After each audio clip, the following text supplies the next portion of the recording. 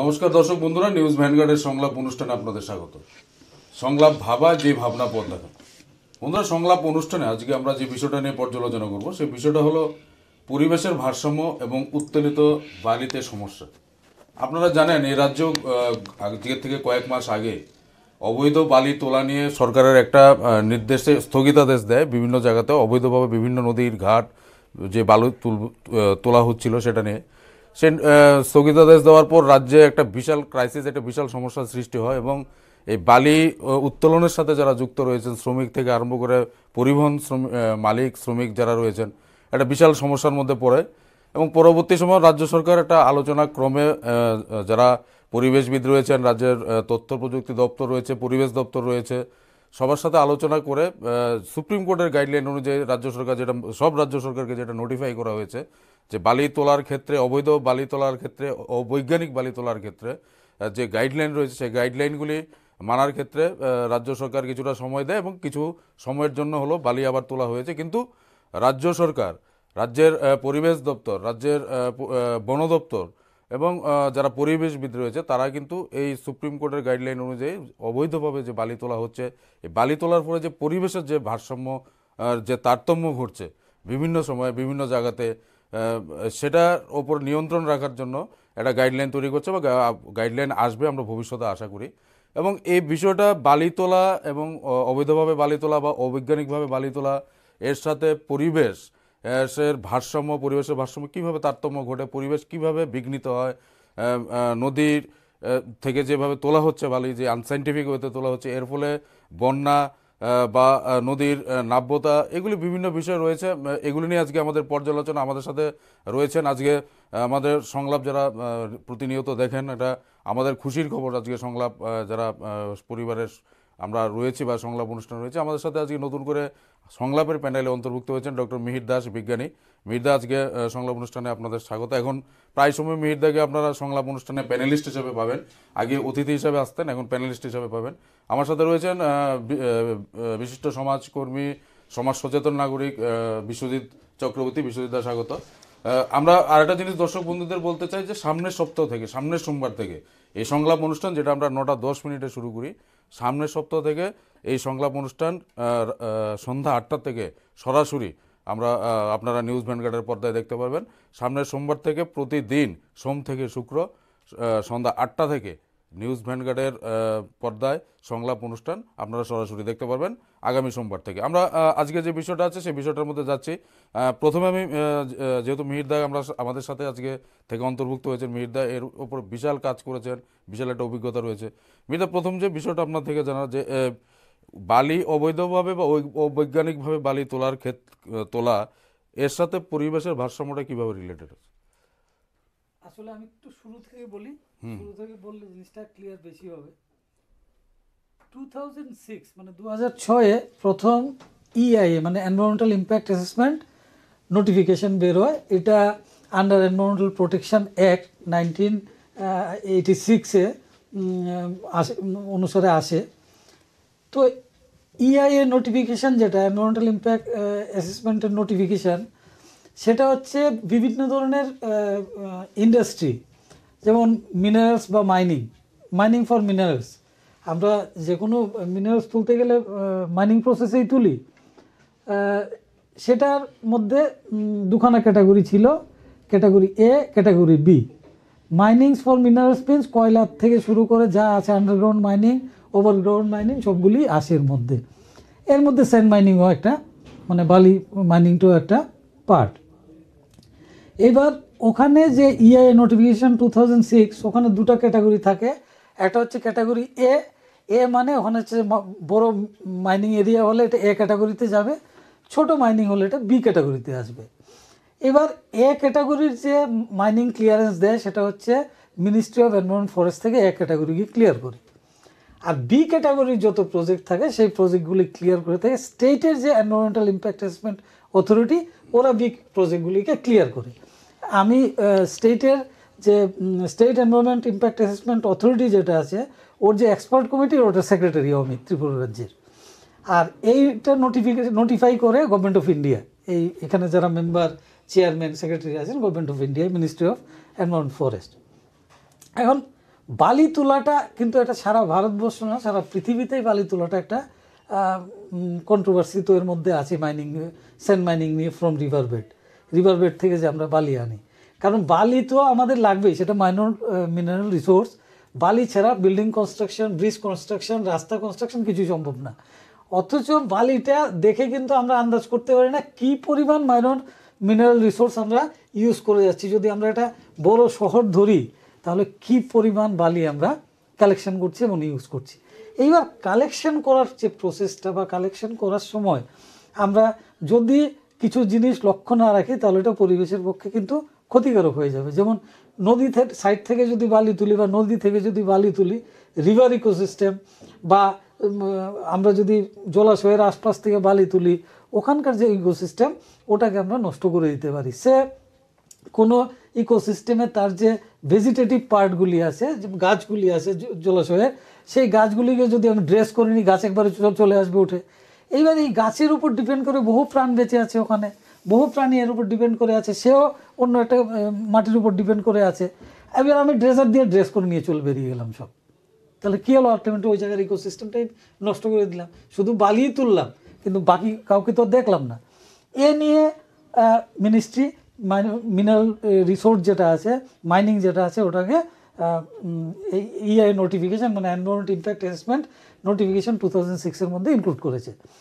এইবার আগেই বললাম বি ক্যাটাগরিটা স্টেট দিয়ে ক্লিয়ার করে environmental clearance, A category central government করে। এইবার প্রশ্ন উঠেছে ছোট ছোট মাইন্সগুলি, যেমন ছোট ছোট রিভার থেকে যে বালি তোলা, স্পেশালি ত্রিপুরাকে যদি আমরা কনসিডার করি, অন্যান্য স্টেটে বড় স্টেটে কি হয়, হয়তো 5,000 হেক্টর বা 10,000 হেক্টর এরিয়া লিজ নিয়ে ওখান থেকে মাইনিং করছে, কিন্তু আমাদের ত্রিপুরার ক্ষেত্রে সেটা না। আমাদের সব নদী ছড়া যা আছে ওখান থেকেই আমরা বালি কালেক্ট করি। এবং আমাদের ত্রিপুরার ক্ষেত্রে কিন্তু আমরা ইকোসিস্টেমকে নষ্ট করি না, বরং এই রিভার বেড থেকে বালি ওঠানোর কারণে কিন্তু আমাদের রিভারটার নাব্যতা মেনটেন হচ্ছে। কিন্তু মিনিস্ট্রি 2016-এর 15 জানুয়ারিতে ministry of environment, forest and climate change department এই যে ইআইএ নোটিফিকেশান 2006 ছিল, তার আন্ডারে আরেকটা নোটিফিকেশান বের করেছে ফর মাইনর মিনারেলস, মানে বালি এবং ইট ভাট্টার জন্য মাটি যে তোলা হয় তার জন্য একটা নোটিফিকেশান বের করেছে 15 জানুয়ারি 2016-এ। এবং ওখানে বলা হয়েছে রিভার বেড থেকে যে স্যান্ড মাইনিং ওটা যদি 5 হেক্টরের নিচে হয়, ওটার সাইজ যদি 0 to 5 হেক্টরের মধ্যে হয়, তাহলে ও ক্লিয়ারেন্সটা নেবে। স্টেটেরই আরেকটা কমিটি বানিয়ে দিয়েছে, সেটা হচ্ছে district environment impact assessment authority. সেই ডিস্ট্রিক্ট এনভায়রনমেন্ট ইম্প্যাক্ট অ্যাসেসমেন্ট অথরিটির মধ্যে আবার একটা এক্সপার্ট কমিটি থাকবে, তার নাম হচ্ছে ডিস্ট্রিক্ট এক্সপার্ট অ্যাপ্রেজাল কমিটি। এইবার এই কমিটি বানানোর জন্য 15 জানুয়ারি 2016-এ আবার একটা নোটিফিকেশান বের করে ministry of environment forest.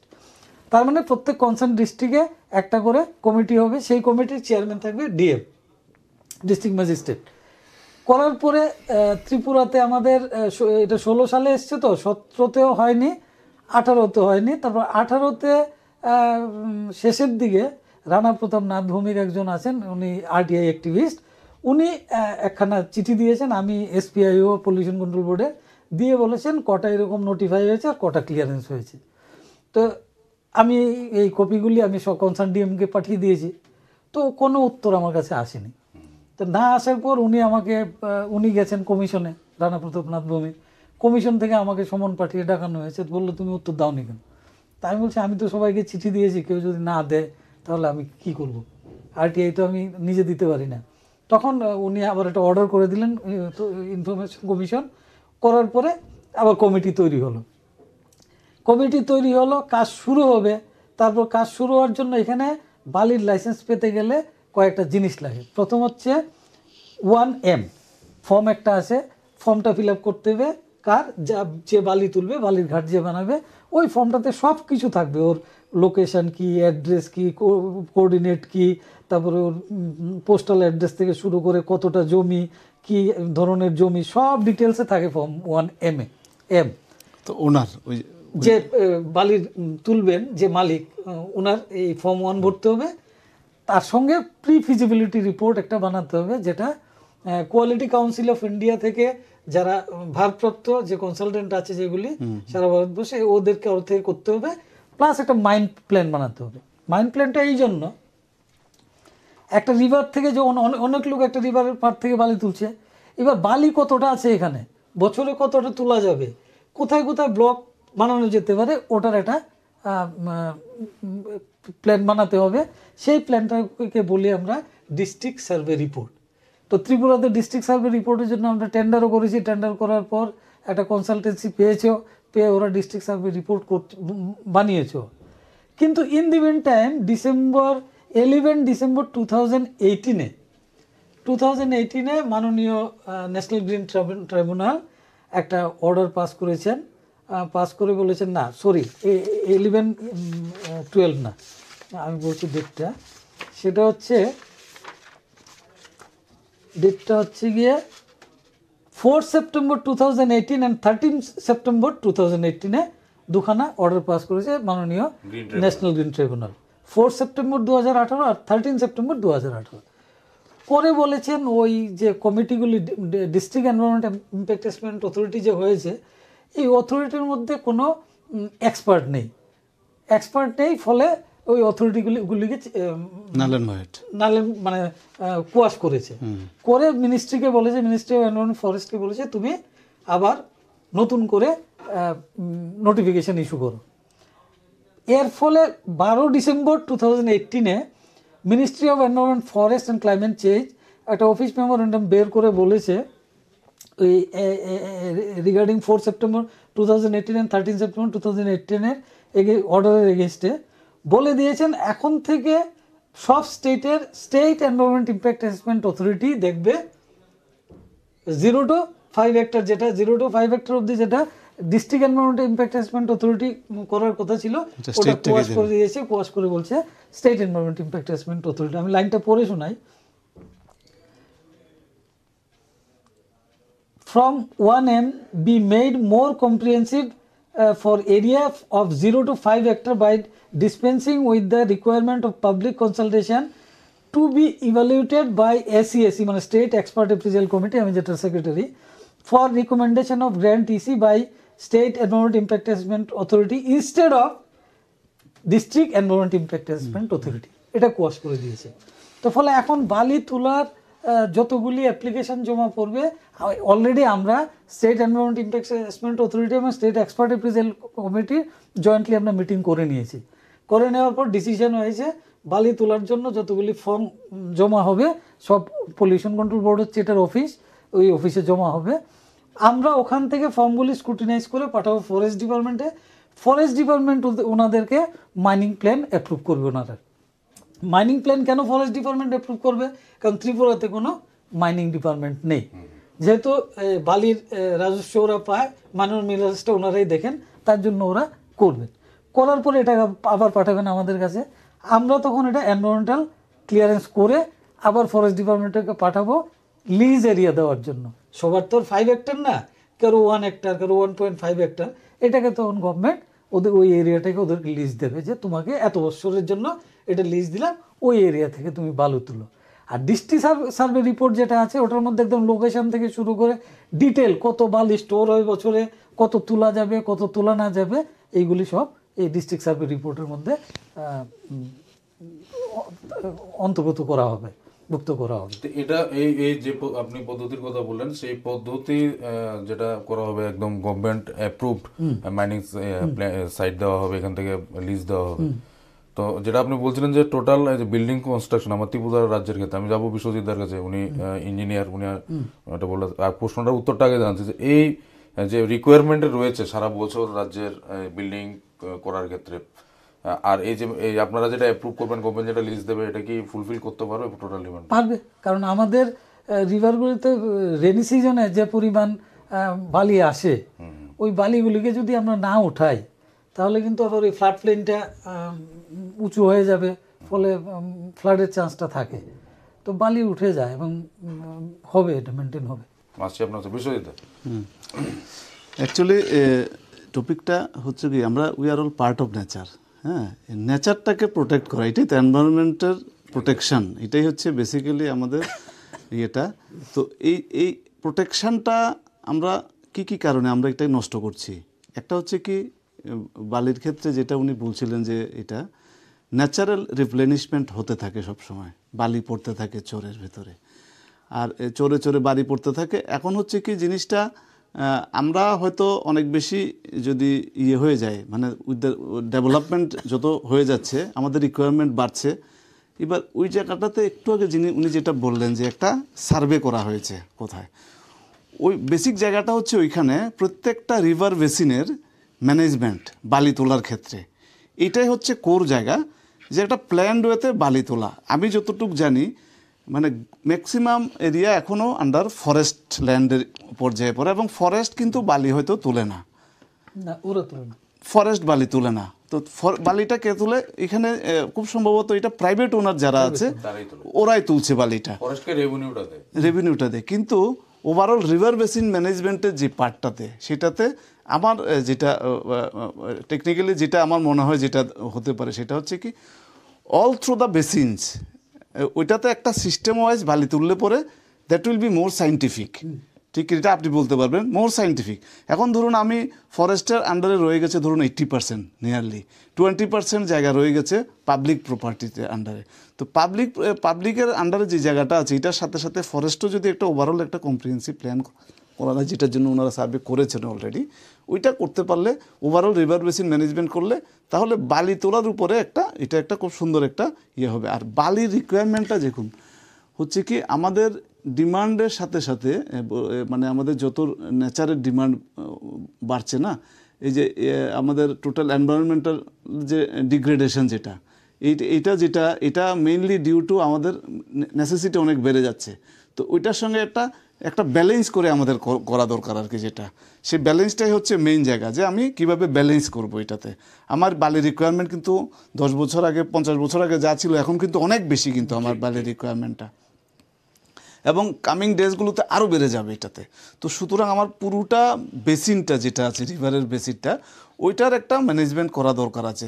Natural রিপ্লেনিশ করতে গেলে কতটা হয় এটার একটা নিশ্চয়ই একটা স্টাডি করা আছে, যে ন্যাচারালি কতটা হয়ে যায়।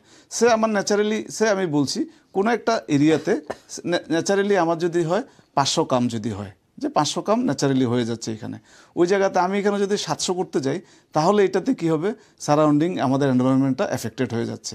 আবার ওইটা 500টা ওইখানে 700 না করে বা 5000 না করে 500 জায়গায় 5000ও হয়ে যেতে পারে, যেটা বালি মাফিয়া টাফিয়া এগুলো নিয়ে অনেক জায়গাতে আমরা দেখি যে বাইরে অনেক রকমের প্রবলেম হচ্ছে।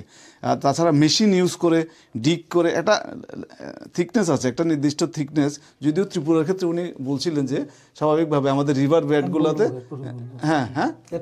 হ্যাঁ ওইটা রিভার বেডগুলো যেটা আছে রিভার বেডগুলোতে করতে পারলে ত্রিপুরার সিচুয়েশনটা মেবি এ বিট ডিফারেন্ট, আমাদের নাব্যতা যেটা আছে নদীর এটার সঙ্গে আছে। ওভারঅল মানে সাইন্টিফিক ওয়েতে প্ল্যান্ড ওয়েতে করতে পারলেই জিনিসটা, কিন্তু আমাদের রিকোয়ারমেন্ট স্যান্ডের রিকোয়ারমেন্ট কিন্তু আমরা অল্টারনেটিভ তো আমাদের নেই, কিছু করার নেই, এটা কিন্তু রিকোয়ারমেন্ট কিন্তু বাড়বে। এখন প্ল্যান্ড ওয়েতে আমরা কতটা কিভাবে করতে পারি ওইটাই হচ্ছে আমাদের মোর ইম্পর্টেন্ট পার্ট আর কি, এটা যে ওভারঅল আমরা এই প্ল্যান্ড ওয়েতে আমরা করে নেব। এটাতে স্যান্ডে আমাদের যেমন কংক্রিট ওয়ার্ক যেটা হচ্ছে, এটাতে কংক্রিট ওয়ার্কের ক্ষেত্রে আমাদের এখানে চলছে, ব্রিক ওয়ার্কের ক্ষেত্রে চলছে, এখানে প্লাস্টারিংয়ের চলছে, এটা বালির ইউজ প্রচুর হিউজ আছে। আমাদের মতো স্টেটেও বালির ইউজ প্রচুর রয়ে গেছে এখানে, যদিও আমাদের এখানে বালির ফাইনেস মডিউলাসটা কম, কিন্তু এছাড়া তো আমাদের কোনো অল্টারনেট নেই। আমরা বাইরের থেকে এখানে বালি আনাটা হেভি কস্টলি, এটাকে আমরা ইউটিলাইজ করতে হবে। তবে একটা জিনিস হচ্ছে কি মেশিন যদি ইউজ হয়, বিশেষ করে ডিগিং বেশি হলে, বিশেষ করে রিভারের যে নদীর যে ন্যাচারাল যে কোর্স আছে এটা চেঞ্জ হয়ে যেতে পারে এই জায়গাগুলোতে, বা ধরুন ব্রিজ থাকলে ব্রিজ এফেক্টেড হয়ে যায় অনেক সময়, যে বালির জন্য ব্রিজ এফেক্টেড হয়ে যাচ্ছে। বালি তোলার ক্ষেত্রে রিভার কোর্স চেঞ্জ হয়ে যায়। এরকম একটা হয়েছিল, এরকম বালি তুলতে গিয়ে কি হয়েছিল, পাহাড়মুড়া আছে ওইখানে, এই যে খোয়াইয়ের দিকে পাহাড়মুড়াতে, এটা কি হয় রিভারের কোর্সই চেঞ্জ হয়ে যাচ্ছে আপনার করতে করতে, ব্রিজ হচ্ছে কিন্তু রিভার কোর্স চেঞ্জ হয়ে যাচ্ছে, কারণ এগুলো তো সব কিছু ডিপেন্ড করছে এটার সাথে, একটার সাথে একটা লিঙ্কড একদম। তো আমার মনে হয়েছে সেটা হচ্ছে কি সাইন্টিফিক ওয়েতে যদি করা যায় এই জায়গাটাতে, এটাতে অনেক কিছু কাজ আছে। আর হচ্ছে কি এনভায়রনমেন্টাল ডিগ্রেডেশন যেটা ওভারঅল যদি আমরা মনে করি, আমাদের কনসাসলি অনেকগুলো ফ্যাক্টরের সাথে বালিও একটা ফ্যাক্টর, ওভারঅল আমাদের একটা ব্যালেন্সড ওয়েতে আমাদের একটা অ্যাপ্রোচ নিতেই হবে।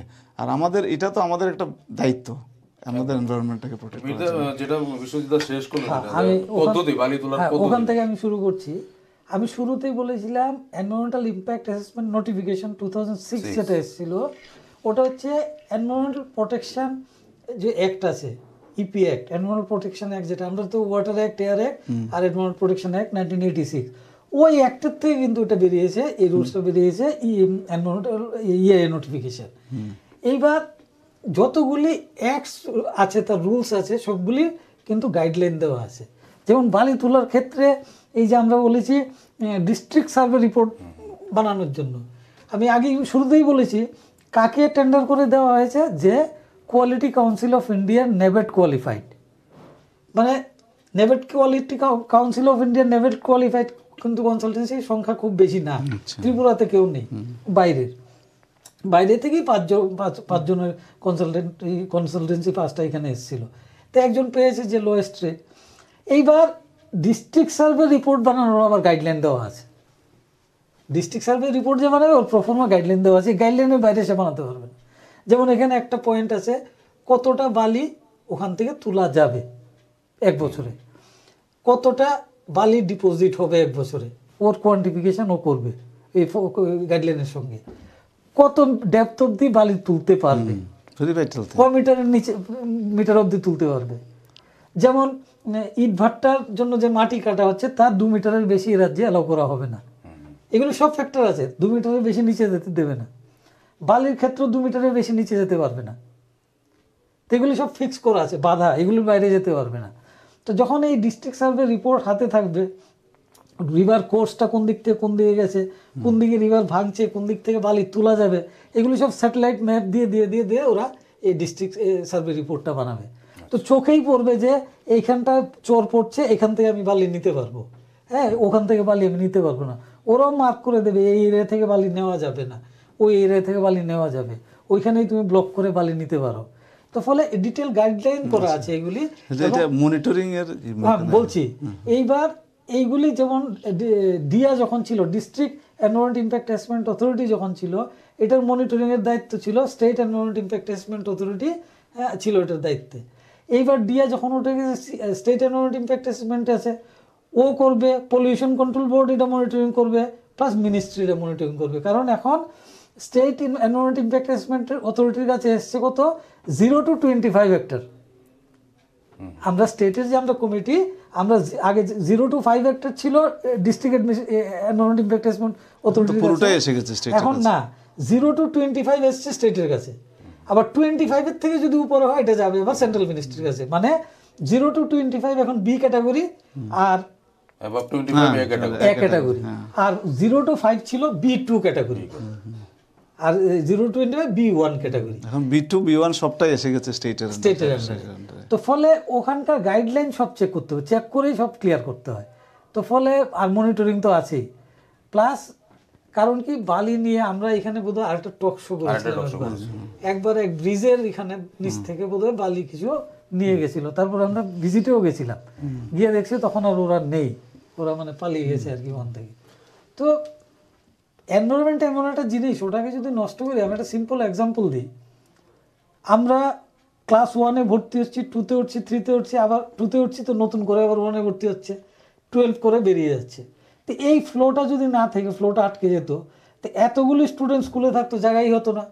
আমরা যদি আমাদের পৃথিবীতে ধরি, যা জনসংখ্যা আছে, টোটাল পপুলেশন, সে গাছপালাই হোক, সে পোকামাকড়ই হোক, সে মানুষই হোক, আমরা যদি একটা বয়সে এসে না মরতাম, যদি আমরা সব বেঁচে থাকতাম, তাহলে মানে এই আমাদের যত প্রাণী আছে ওদেরই জায়গা হতো না, খাওয়া দাওয়া জল কিছুই পাওয়া যেত না। কিন্তু আমি বলছি যে ঘটনাটা, প্লাস্টিক আশীর্বাদ না অভিশাপ বলবো আমি জানি না, স্পেশালি ওয়ান টাইম প্লাস্টিক আপনি যেই তৈরি করে এন্টার করলেন পৃথিবীতে, ওটা তো আর যাবে না কোথাও, ও এখানেই থাকবে। একটা দিন আসবে যখন প্লাস্টিকের পাহাড় হয়ে যাবে, তখন আমরা হা হা করে কাঁদবো, কাঁদা ছাড়ার কিছু রাস্তা থাকবে না। মিতা, আরেকটা জিনিস জানার রয়েছে, এটা তো নদীর যে গাইডলাইন আপনি বললেন, গ্রিন ট্রিবিউনালের নির্দেশিকা বিভিন্ন, আমরা আমাদের রাজ্যে দেখেছি যেটা নিয়ে আলোচিত হচ্ছে সবচেয়ে বিষয়, যেটা বিশ্বজিৎ বলার চেষ্টা করছিল, বালি মাফিয়া। এখানে শব্দটা ইউজ হয় অনেক সময়, ছোট ছোট ছড়া বা নালা যেটা আছে, এগুলিতে বিশ্বজিৎ যেটা ইন্ডিকেট করার চেষ্টা করেছিল, এটার মধ্যে মেশিন টেশিন ইউজ করে বিশাল একটা জায়গায় ডিগ করে এখান থেকে বালি কন্টিনিউয়াসলি তোলা হচ্ছে। এতে করে এটা কি করে আপনারা প্রিভেন্ট করতে পারবেন, বা ইকোসিস্টেমের ক্ষেত্রে এটা কতটুকু ইম্প্যাক্ট করতে? বললামই তো, এই 2 মিটার এই ইসি এনভায়রনমেন্টাল ক্লিয়ারেন্স নিয়ে যারা করবে ওরা তো করবে, বাকি তো করতে পারবে না। না করলে কি পানিশমেন্ট আছে? না করলে তো জেল জরিমানার ইয়ে আছে, প্রভিশন আছে। এইবার যাদের কাছে এনভায়রনমেন্টাল ক্লিয়ারেন্স থাকবে এবং যারা মাইনিং লিজ পাবে ফরেস্ট ডিপার্টমেন্ট থেকে, ওরাই করবে। তার সঙ্গে ওখানে কিন্তু গাইডলাইন আরও বেঁধে দিয়েছে, মানে আইনগুলি কিন্তু সব পাবলিকের জন্য হয়। আর গভর্নমেন্ট এখানে যাতে, যেমন যে ঘাটগুলি থাকবে বালি ঘাটগুলি, ইন ফিউচারে ওখানে সিসি ক্যামেরা থেকে শুরু করে সব থাকবে, কটা গাড়ি যাচ্ছে, মানে টোটাল সার্ভেলেন্স থাকবে, এটা সার্ভিলেন্স থাকবে, কটা গাড়ি যাচ্ছে, কটা ভাইটাল কাটছে। হ্যাঁ, ওখান থেকে কিন্তু পয়সা সরানোর কোনো জায়গা থাকবে না, গাড়িটা আসবে সামনে, ফটো উঠবে, গাড়িটা বেরিয়ে যাবে। তো ফলে গাড়ি বালি উঠছে ওখান থেকে, এটা রেকর্ডেড, ফলে প্রায় সবটা রেভিনিউ গভর্নমেন্টের কাছেই থাকবে। আমরা একটা মিটিংয়ে গেছিলাম দিল্লিতে, কর্ণাটকার স্টেট এনভায়রনমেন্ট ইম্প্যাক্ট অ্যাসেসমেন্ট অথরিটির চেয়ারম্যান বলছে কর্ণাটকাতে 1 বছরে তারা 6 মাসে তারা 5,500 কোটি টাকা রেভিনিউ পেয়েছে শুধু এই সিস্টেমগুলি অ্যাপ্লাই করে বালি থেকে। বিশেষদা মিহিরদা যেটা বললেন, টোটাল যে সিস্টেমটা বা যে প্রোটেকশন, যে নোটিফিকেশন বা যেটা মনিটরিং তাদের এক্সপার্ট, এতে করে কি মনে হয় ত্রিপুরা রাজ্যের ক্ষেত্রে, ত্রিপুরা রাজ্যে আমরা বিশেষ করে হাওড়া নদী বা বিভিন্ন নদীগুলি বর্ষার সময় দেখি নাব্যতা কম থাকার ফলে ফ্লাড টাড এবং আশেপাশে যে ইকোসিস্টেম এটা ডিস্টার্ব হয়ে যায়। এর ফলে কি টোটাল প্রথম বক্তব্য বলো যে এটা ইমপ্লিমেন্ট করা কি খুব দ্রুত সম্ভব, এবং ইমপ্লিমেন্ট করতে পারলে আমাদের রাজ্যের ইকোসিস্টেমটা ঠিক করা যাবে? হচ্ছে কি, আমি যেটা মনে করি সেটা হচ্ছে কি, এই ধরনের জিনিসগুলো কতটা ইম্পর্টেন্স দেওয়া হয় উনি আরও ভালো বলতে পারবেন। তো আমার দৃষ্টিভঙ্গিতে কি হয়, আমরা এনভায়রনমেন্টের ব্যাপারে বরাবরই একটু অতটা ইম্পর্টেন্স দিই না, কিন্তু এটার কিন্তু কাজ করার খুব দরকার, অত্যন্ত দরকার এটা। কারণ এটা সবচেয়ে বেশি মানে অ্যালার্মিং আমাদের ফিউচার জেনারেশনের জন্য। আদারওয়াইজ আমাদের বলতে হবে আমরা খুব সেলফিশলি আমরা চলছি আর কি। এটা খুব ইম্পর্ট্যান্ট এরিয়া এটা। এবং এটাতে দেখুন, আমরা যদি প্ল্যান্ড ওয়েতে যদি রিভার বেসিন ম্যানেজমেন্ট যেটা বলছিলাম, রিভার বেসিনটাকে ম্যানেজ করা ভেরি ভাইটাল এরিয়া।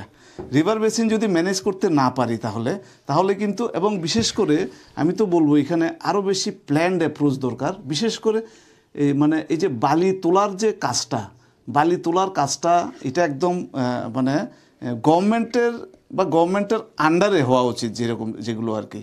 যেমন আমাদের অয়েল যে রকমের তোলা হয়ে থাকে এরকম, হ্যাঁ, সেরকম অয়েল যে কেউ কিন্তু অয়েল তুলতে পারে না কিন্তু। সিমিলারলি এই কাজগুলো তাহলেই একমাত্র আমরা যে গাইডলাইনগুলো আছে, গাইডলাইনের ইমপ্লিমেন্টেশন সম্ভব। আদারওয়াইজ গাইডলাইন কী হবে, গাইডলাইন ইমপ্লিমেন্টেশন করার মতো আমাদের ম্যান পাওয়ার আছে কি না, আমিও I don't know about it. হ্যাঁ, যে এটা কিন্তু কম কাজ না কিন্তু। রিভার বেসিনটাকে ম্যানেজ করতে পারলে আজকে আমাদের হাওড়াতেই আমরা যত প্রবলেম আমরা দেখতে পাচ্ছি, এটা অনেকগুলো প্রবলেমে আমরা কিন্তু ওভারকাম করতে পারি কিন্তু রিভার বেসিনটাকে প্রপার ম্যানেজমেন্ট।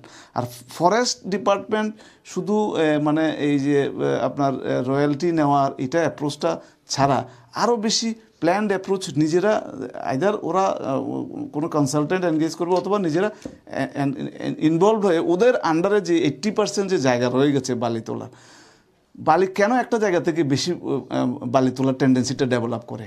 একটা হচ্ছে বালির শর্টেজ আছে, কানেক্টিভিটি সব জায়গাতে থাকে না, গাড়ি ঘোড়ার একটা কানেক্টিভিটির ব্যাপার আছে।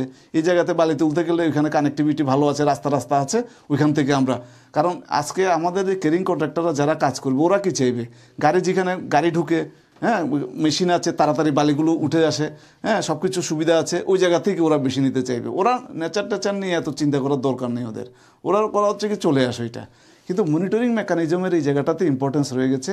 আর দুই একটা জায়গার বদলে আমি যেটা বলছিলাম যে টোটাল রিভার বেসিনের আমার মনে হয় 20%ও কিন্তু মানে প্রাইভেট ওনার, যেখান থেকে আমাদের বালি কালেকশন হয়, মেবি অ্যারাউন্ড 10% হতে পারে।